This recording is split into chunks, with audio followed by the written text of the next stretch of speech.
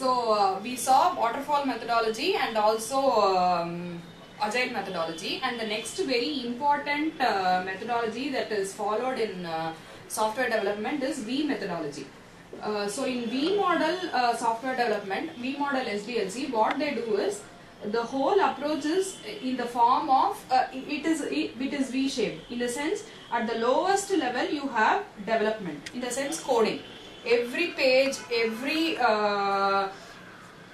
module has different pages. So every page is coded by a different developer. And so at the lowest level you have screen development.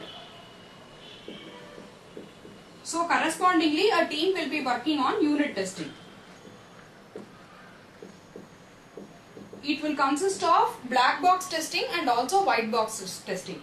Black box testing is something that you look from outside, like you don't dive deep into the code and find out whether the code has been written correctly, whether the logic has been effectively used, or whether the documentation has been correctly done on the code and all that. If all this is done, then that is called white box testing. If you don't look at in particular the code, you just look at the way the things are working from outside, then that's called black box testing. So at the unit, when a screen is being developed, correspondingly unit testing is also being done.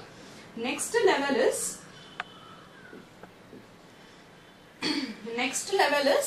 you have the module being integrated. Every screen is integrated as a module. When you do the module integration with various developers, correspondingly integration testing is also done. As a module, the whole software should work properly. So at that point, that is called integration testing. Next, once the modules are integrated, then you make the whole system, like the software system.